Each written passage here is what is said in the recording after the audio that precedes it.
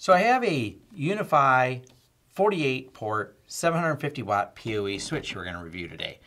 I also have a UniFi 48 port standard switch, and I brought that one up here because kind of comparison, so you realize just how much bigger it is. It's not just PoE, it's bigger to accommodate for the PoE. So it's not just the same chassis, although the front appears to be pretty much identical on both of them. So this is the 48 port. Like I said, reviewed it before. Love these switches, the 24, 48, the whole line of Ubiquiti switches. We've been really happy. The UniFi line of them specifically is what I'm talking about. Now, I know some of you are always asking, do I go with the Edge or do I go with the UniFi? There is different use case scenarios, and you can do some comparison on them. But the current versions of these are not layer 2 switches. The Edge ones do support layer 2 functionality. There is a beta coming out I've seen on their store. I don't know much about it, but it's supposedly going to add some more functionality to these. That's not these ones. These are just your UniFi 48 and UniFi 48 750 watt PoE.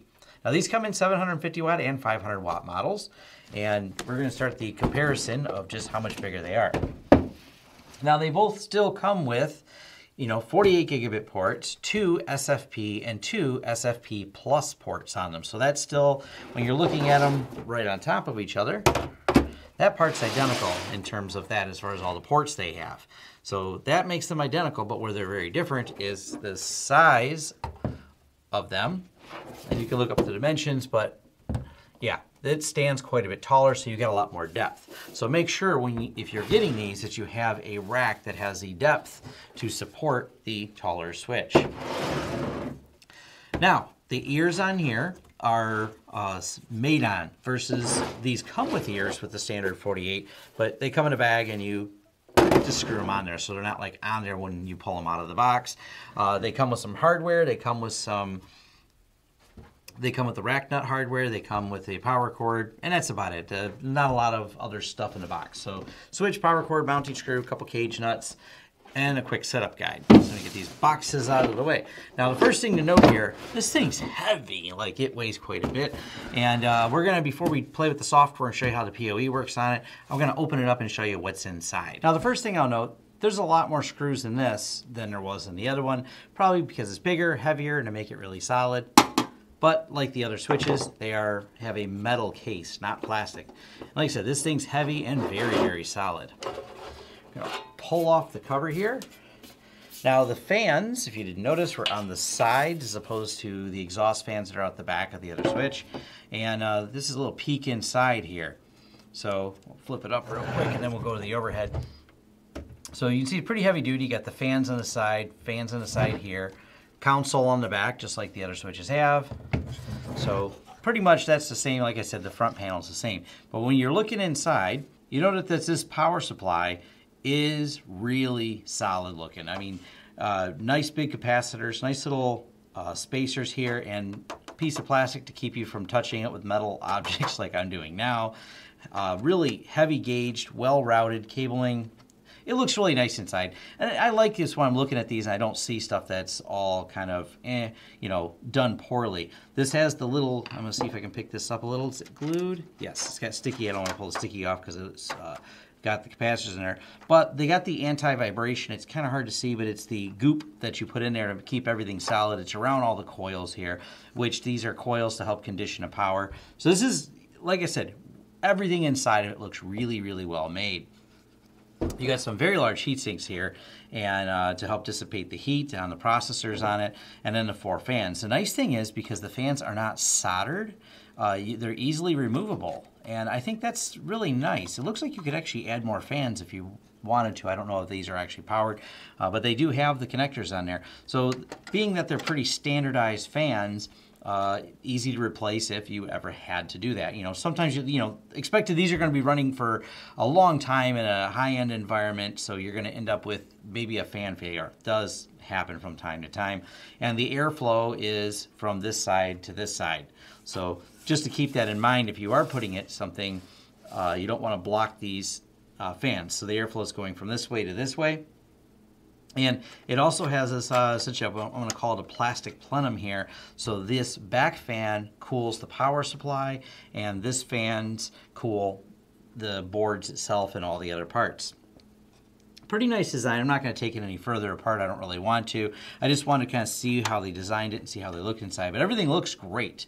Like I said, it's all very solid. The modular of these fans not being soldered on, that's something I'm going to give them a lot of points for, because that's a huge issue if you've ever had to go in there and then splice. You're like, yeah, the fan's going bad and I got to slice it. They can just order one of these, and sometimes I could probably even find it with that same connector on there. Probably wouldn't be too hard to do. All right, I'm going to put the lid back on now that we got to look inside, and we'll get to the important part, is how does the software work on it and how the device actually functions. And this is pretty cool because I really like the way the UniFi handles this. So the switch is powered up. We got a few devices plugged in. For those of you who follow the channel, these are the mesh devices that I'm going to do a video on soon. But we plug these in so we have something to power on here. I grabbed a camera because there's a bunch of cameras going to be plugged into this so we can do some testing. Now, once the switch is plugged in, you go through the usual adoption that you do for UniFi, and it goes into the dashboard. It is the same as the other switch I've reviewed, so we're going to go run over the features that it has. But for the most part, if you're wondering what features it has, it's all the same as the standard UniFi switch, except it has PoE as well. So let's jump into how this works and some of the details. So we have a little test network set up, and I'm logged into the UniFi software, and I'm also going to leave this link in here as well. UniFi Understanding PoE, how UniFi devices are powered, because people always ask me some assortment of combinations of things that you can plug in. UniFi has answered that question with a handy dandy chart and tells you what you can power with what. By the way, this US 750 watt, it powers all the things. So this is going to be updated as more devices get released from UniFi, so this link should always be relevant. They have updated a couple times to add the list of the devices on there, and it talks about the different models it supports. So this USA 48750 supports passive 24. It supports 802.3 AF and 802.3 AT. So all of those are on here. So that's all the support that this thing offers. All right, now let's actually look at the software and look at the adoption and show you how the ports work. So I'm going to take this, and I kind of like popping it out of the little thing so it's undocked. And I'm actually starting right here on port 5. So it, just like the other UniFi, you have your ports and it shows what's connected. Here's a little table of contents, your 1 gig versus your SFP, mirror, 24 volt PoE or PoE plus. Now, I looked at this one first because this is where the camera is plugged in. And the camera does not work on the standard PoE. You have to turn the cameras onto 24 volt passive. So if you ran out and bought this switch, and you ran out and got cameras, and then you Google searched and you came to this video, this is how you're going to get the camera to work, is setting each port that a camera's plugged into 24 volt passive. I'm not going to get into every detail of why that works and the history of the entire problems with compatibility, but for the most part, this is the easy way to do it. Turn it on 24 volt passive, and you can do that. Now you can disable PoE on a per port basis as well, just so you know. So let's go back over here, and we're going to go back over to the port list again. So let's go back to the ports. Let me actually cancel, so I close this and get to the list again. And you can see how it understands which wattage is being used. So as long as it's not on a passive mode, you can understand the wattage. When it's just on passive, it just says send 24 volts there, don't negotiate. That's why it doesn't show there. Now, UniFi does have, and I'll cover this real quick, an adapter that you can plug in, so you don't need to do that. And depending on where you got the cameras, they come with the converter, so it doesn't have to be on passive. So I showed you how to plug it in. If you have the cameras and you don't have these little handy adapters, and these are the AF to passive adapters. I forget the exact name of them. I'll put them in a link below. Actually, I should just read it off here. This is the 3AF plus G, INS 3AF plus G adapter. I'll put a link below, but we ordered the cameras that have these in here, so you don't need to do it. That's how we got these ones. And if we plug the adapter in,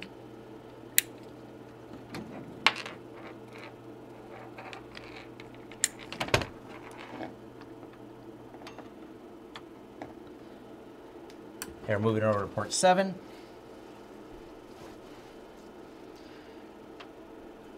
And in a few seconds, port 7 will light up, and you'll be able to see with this adapter how that works. So if you don't have the adapter, you can just set this switch because it supports passive mode. You can put it in there, you can power these cameras or other devices that support 24-volt passive mode. Please note, when you do enable that passive mode, it does warn you that the device needs to support it because it's just going to send 24 volts to it. So if you aren't sure, you're not using this particular UniFi camera or one of the ones in that list that I have a link for in the description below, make sure it supports that, whatever device you're hooking into. You don't want to damage either the switch or the device, you know, incompatible problems. All right, so the switch is all set here, and now we can, after a few seconds, this will refresh, and that camera will come on, and we'll be able to see that. I've also have the switch running because I want you to understand how loud it is. These switches, reasonably quiet. It's not, I've heard some of them that are just really loud, and I imagine most of these fans are thermally controlled, so they're probably gonna get louder if it was in a really hot server room. Hopefully your equipment's not in a hot server room, but obviously you can hear me talking over it, maybe hear the slight background noise. I'm not doing any noise cancellation here. This will be straight out of the microphone, no post-processing, so whatever ambient noise it makes, you can hear. All right, so now it's in passive mode here. And you can see the camera working with the adapter without me having to change the settings. So port 5, passive mode, port 7, go ahead and edit the port. And you can see it's just in standard PoE+. Scroll down and cancel and close that. Now, the other cool thing is how it measures the wattage. So, by the way, if you're wondering why it's orange, that's because these cameras do only connect at 100. They are not gigabit, and these are green because they're connected at gigabit. But the plus in the middle lets you know that they're powered from PoE. So the camera just sitting here doing nothing is at 2.85 watts. Now, we're going to take the camera and face it straight down, and what that's going to do is turn on the lights for night vision. And in a few seconds, it's going to refresh again, and it's going to tell you how many watts this camera is using in night vision. And the same thing goes for the other devices here. Some of the UniFis have options of power options to turn down how much the Wi-Fi signal strength, and they'll also are adaptive to try to, depending on the settings you have on there, to try to get more range or more reach out of them. So that is another thing that will occur, and you can watch the wattage. It takes, I'm doing all this in real time without editing out, so I'm going to guess it takes about every 2 minutes before it updates, which is pretty slick though. Now, if you want to restart any of the devices, you can go right here, and I'm going to mouse over it. You can just restart. And I'm going to go ahead and reboot this one in port 1. Do you want to power cycle on port 1? Yep. And I can just easily do it. I really love the UniFi interface. I find it very intuitive, very easy to use, especially because you're dealing with some really good, fairly enterprise equipment here that I can click with a mouse. And as much as I like, the old school Cisco enabling switches from the command line and going in through a terminal, I gotta admit this is pretty nice. And it's pretty easy to manage and kind of get a good visual of what's going on. So I powered cycle port 1, and now we're seeing that it's out. And when it reboots, it'll come back online. It goes from black after it powers off for a second and comes back on, and we'll see it light back up. And we see our UniFi over here on port 7 is now using 4 watts of power versus the 2.8 it was using. And that variation is because, of course, now that the lights are on, because the camera's facing straight down, so it thinks it's in the dark. Put it back like this.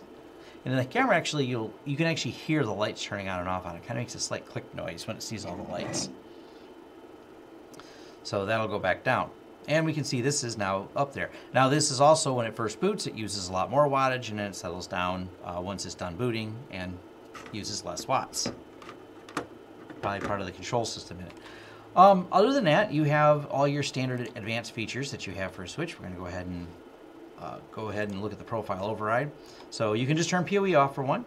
You can do mirroring, you can aggregate, you can control the link negotiation, you can do port isolation on here, storm control, multicast, broadcast, and do some limitations on there. You can enable topology change notification. Now, that's something kind of slick. This is notification based on if things change on the topology. Assuming the change is going to be, for example, if someone unplugs something or changes something. One of the nice things I really enjoy about UniFi, I'm going to go over here to map and topology map. And these are the meshes, like I said, we're using them for another project. It tells you what ports they're plugged into. Like here's our UVC plugged into port number 7. This one we called Marvin's car because we did test it inside the car because he has a plug in his car.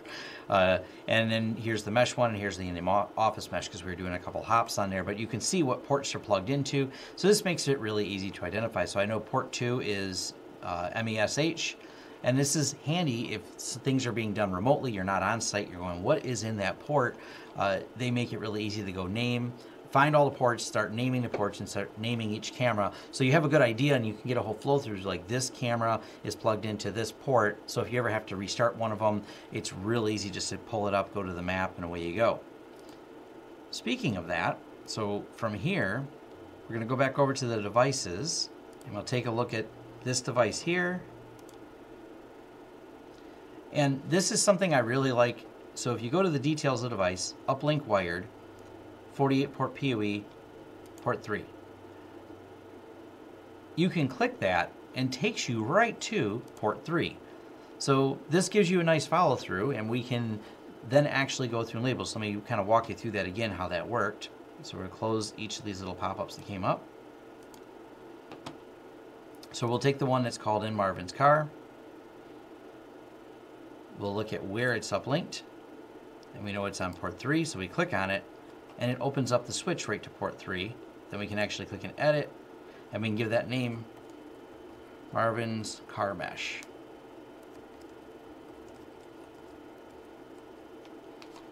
And hit apply. So now we know what's in there instead of it being called port 1, port 2, Marvin's car mesh.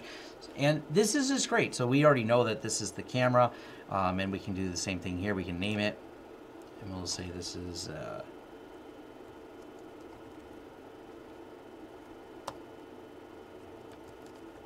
on the table. So when you're going through, it makes it really easy for all the UniFi devices especially to go through, label them, know what's plugged into each one, and manage that. That way if someone says, hey, the Wi-Fi at the front of the building is having trouble, you can go to the Wi-Fi at the front of the building on the port list and power cycle it, and away you go. So this really, the way UniFi works with all this makes it very simple and fluid from a management standpoint. And of course, with the UniFi software, you can run your own controller, so you can manage this from your office. So you can go from a client call, clients anywhere in the world, they're connected via the internet. Your controller has control of it. You can see the devices, see the connections, see that someone unplugged something or left something plugged in, and start troubleshooting very, very fast. This is one of the reasons we love deploying UniFis for a lot of our clients, because we can instantly get a visual map if we understand what they tell us is not working. Like it usually starts with a client call of, I can't get on something, and you go, all right, let me check your Wi-Fi real quick, and you say, well, someone has unplugged it. You know, contractor has cut a cable. Someone just pulled the cable out or knocked something over. This allows you to get to that really quickly and kind of get a great visual of it.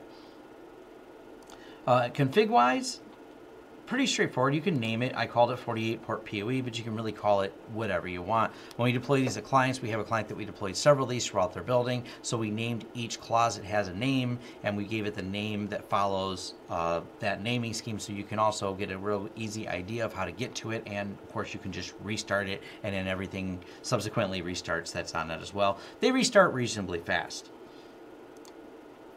Services. You can enable flow control, jumbo frames, set some priority. It does support the spanning tree protocol and RTS. It supports RTSP and STP. If you're not familiar, that's where, and we've run into this. It's always a pain if you have a client with unmanaged switches and they start plugging things in and they loop something into another switch and you create the spanning tree problem. It does have protection against that. It does support SNMP if you want to do that. Network. The device, of course, has to have its own address, but you can override that instead of DHCP and assign it to be a static IP. Manage device itself. Custom firmware upgrade, force or reprovisioning of the device. Like I said, it's like any other UniFi devices, so it all works fine there. Tools.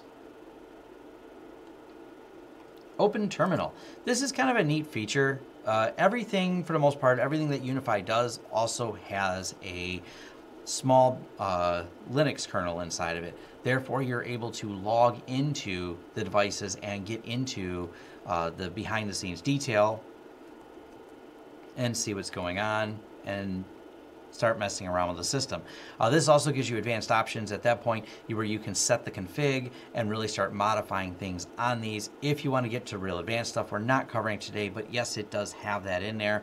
So if you wanted to mess around and play around with something real quite more advanced on there and start customizing it, you can. That's something I've really liked about UniFi, the fact that you can do that. And they have top built in, so you can start looking at things on there. It's part of the way the customization goes. Like I said, this applies to like a lot of UniFi devices, their switches as well. So pretty much that's it for the switch. It's a great product. We've deployed these to a few of our clients. This one's going in at that big job for those of you that follow the channel that we showed. But they're a solid performer. Not that warm. It's been running for, let's see, what does it say, 41 minutes that it's been running, and it's really not that warm. Not very loud. It idles at 50 watts, and of course the wattage is going to go up depending on all the devices that you have hooked up to here. But being able to see the wattage per device, really cool. Really a big fan of these products. They have been, like I said, absolutely excellent for us from a management standpoint, being able to manage clients, be able to see what's going on with them, and from a reliability standpoint, even doing the firmware upgrades remotely. I mean, I always cross my fingers when I do them, but they have gone really smooth, pushing firmware to clients and pushing it to their switches. Knock on wood, we have not had an incident. They seem to have a very rational firmware upgrade process, even when you're doing it remotely. So hopefully this was helpful. And you can find direct links where to purchase these right in the description below. Thank you for watching. If you like this video, go ahead and give us a thumbs up. If you have some feedback, leave it in the comments below. If you'd like to subscribe to our channel, hit that subscribe button, hit the bell icon to let YouTube know you'd like to know about new releases on videos. You can also find new releases on our website, lawrencesystems.com/blog, where every video automatically gets posted, so you can always find our videos, whether YouTube notified you or not. Also, if you'd like to hire us for consulting services, go ahead and hit lawrencesystems.com, fill out the contact form, tell us about the project you would like us to help you with. We work with a lot of businesses, we work with a lot of other IT people who need services done. Also, if you want to help the channel out in other ways, we have a Patreon. We have right below me a Amazon store where you can check out some of the products we've reviewed, and as many of them as available on Amazon. You can also check out the things we love, and that's an ever-evolving list of discount codes, offer codes, and different software and affiliates. You can find that on our website as well, or just follow it in the link below right to the things we love landing page, including the hot sauces we recommend, which is always changing. All right, once again, thank you for watching, and see you in the next video.